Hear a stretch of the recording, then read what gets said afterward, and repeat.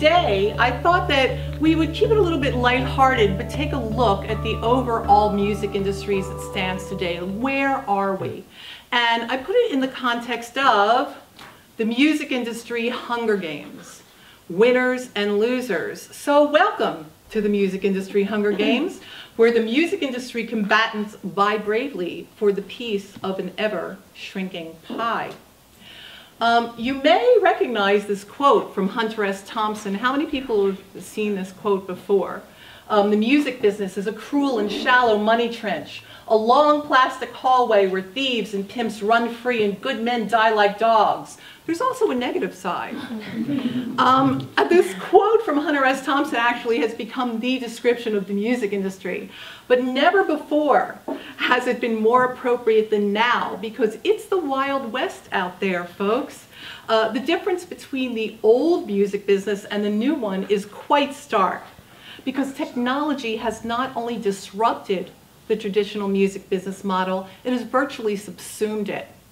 At the turn of the last century, and that's the 20th century, it would have been difficult to imagine the YouTube explosion, the rapid ascendancy of mobile phone apps, their usage, their creation.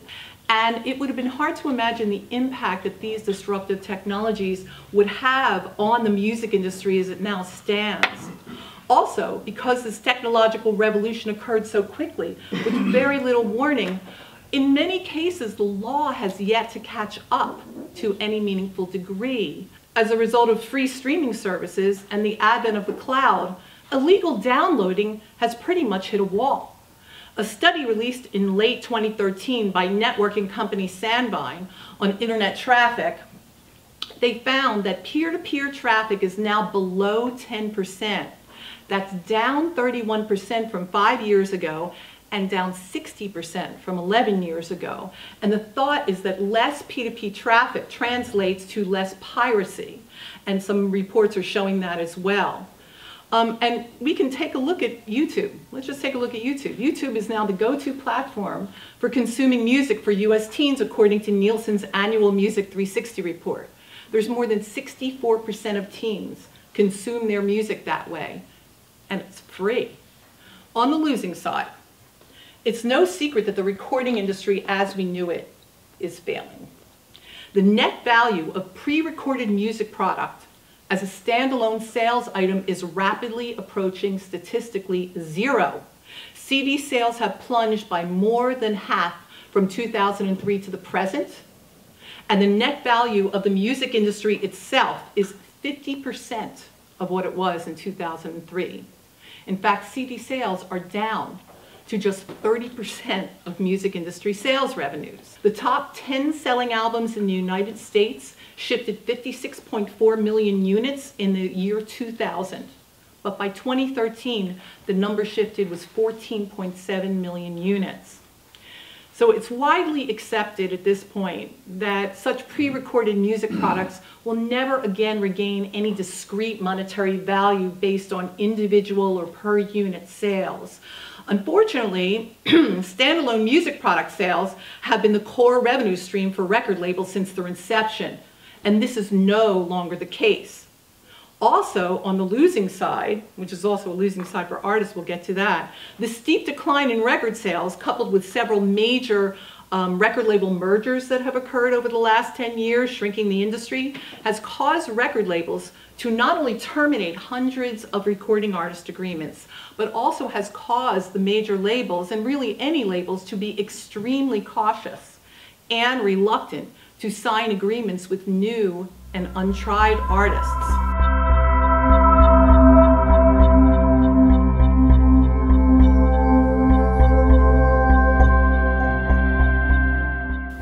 The technological methods that an artist must now master and employ, the absence of a financial support structure, the economic education now required to keep track of revenues, and the social media acumen that's necessary for a musical artist to find her audience has created a new paradigm for both nation and established artist development.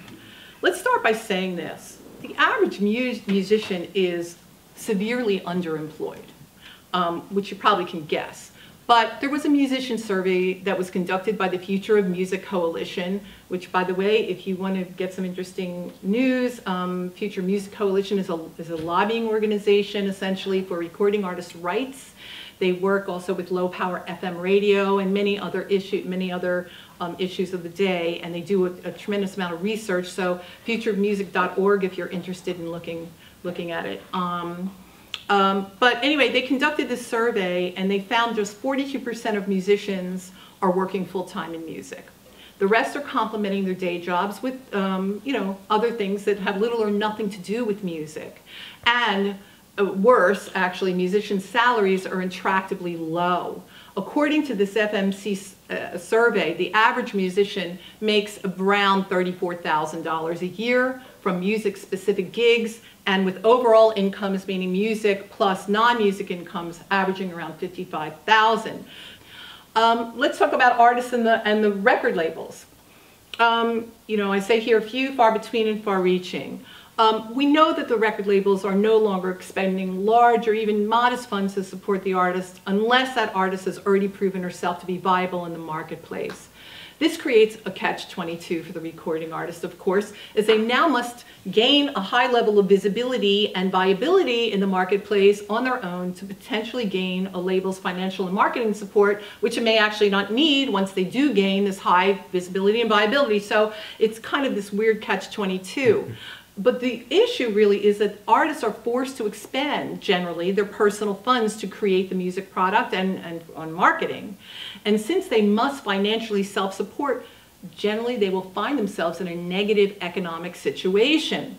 Considering the huge upfront risk factors of releasing new music into the marketplace, this is a formidable obstacle for artists, and especially emerging artists with few resources to overcome.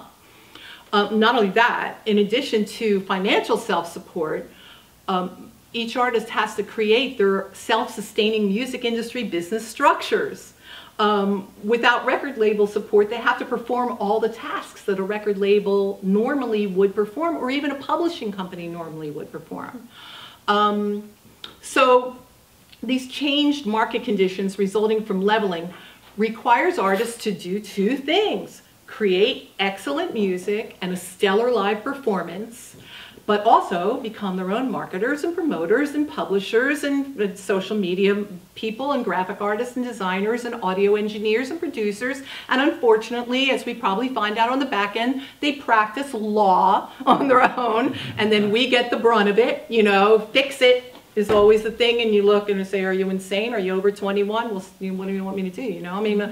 So it's a very difficult situation for these artists right now.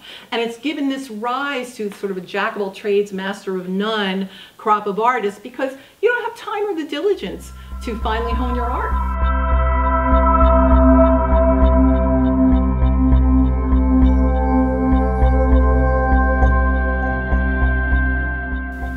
Let's talk about the gig money myth. Everybody says, touring money, it'll make up for it. We're losing money in CD sales, but we're going to go on tour. We'll make a lot of money. No, that's just not the case. First of all, let me give you a little statistic here. Just 15% of people who are consumers of music regularly go to gigs. That's the way it is. And even for these consumers, live performance consumption is, in terms of total time spent, a very small fraction of the music consumption. So the paradox is that artists still needing to make a recording in order to drive live and merchandise income, it's caught in this very odd kind of paradox. When you take a look at the live music value chain here, it's an incredibly complicated situation here. There are multiple stakeholders who take their share. There's the ticketing, there's the secondary ticketing market, there's venues, there are booking agents, promoters, all sorts of people that are taking their piece. So the share of live revenue that artists make from live performances has declined every year since the year 2000.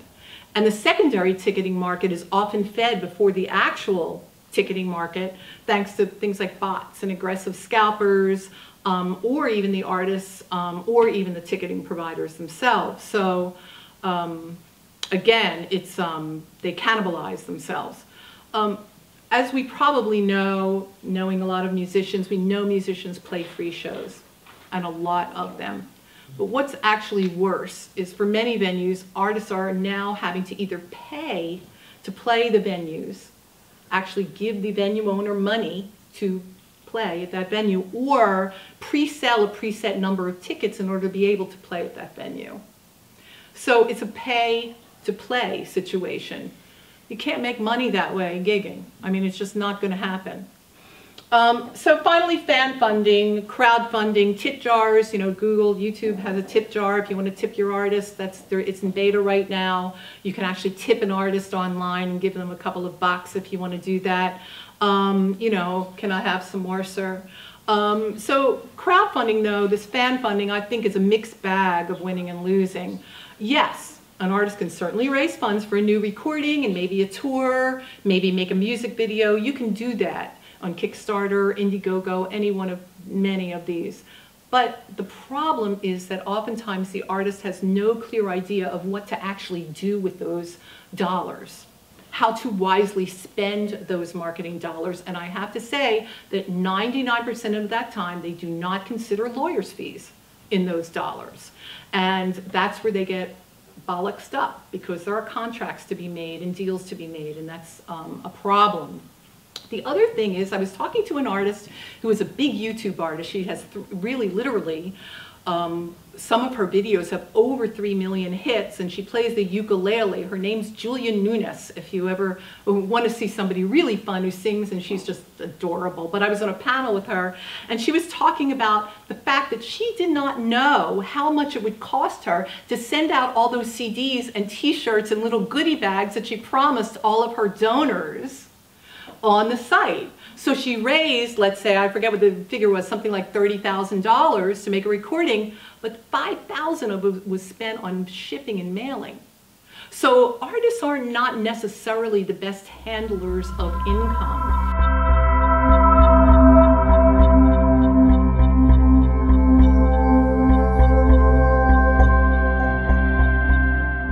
And as we said before, artists are getting left behind a little bit in these digital formats, but songwriters, they're really getting left behind on the digital formats. Has anybody ever heard of Desmond Child? I picked up Desmond Child has written so many major hits. For instance, he wrote Living on a Prayer by Bon Jovi, and so many other hits for so many artists back in the 80s, but they're still played over and over again, these songs. And I found the statistic that he reported, I happen to know Desmond, so that's why I used him. He reported more than 6 million plays on Pandora for Living on a Prayer, and his check was for $110. You can't live on that, folks. You know, another songwriter that I know, Ellen Shipley, she wrote a great song called Ooh, Heaven is a Place on Earth. She received $39 for more than 3.1 million plays on the same service.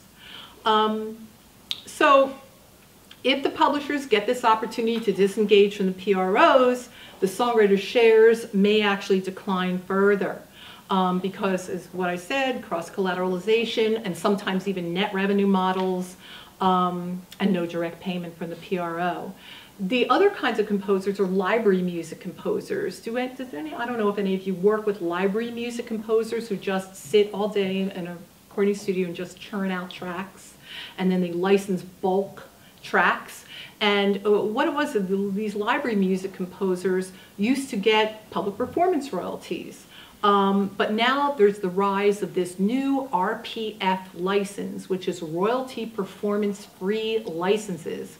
And they have emerged to further threaten these composers' existence. They depended on those performance royalties because they could create a track and it would be used over and over again by First National Bank in 300 different First National Bank commercials all over the United States. And they would get those public performance royalties. But now they're having to sign away those as well. They're also, in many cases, I hear the complaints, they're having to sign away their copyrights as well. I mean, everything, just every kind of right you can imagine. So it's not very good for a small fee up front. But there is a slight winning side here. I saw that BMI reported, I think it was last week or the week before, $977 million in revenue for its most recent fiscal year, which is a 3.5% gain from the year before. And it's the most, actually, that this organization has collected in its 75-year history. And after subtracting all their administrative costs, BMI paid out more than $840 million in royalties to its members. And again, we know that they have way north of 500,000 songwriters and music publishers. That's about up 3.2% from last year, and also that is a record for BMI as well. So songwriters, I would say that they're on the losing side right now. Again, it remains to be seen how they're going to come out.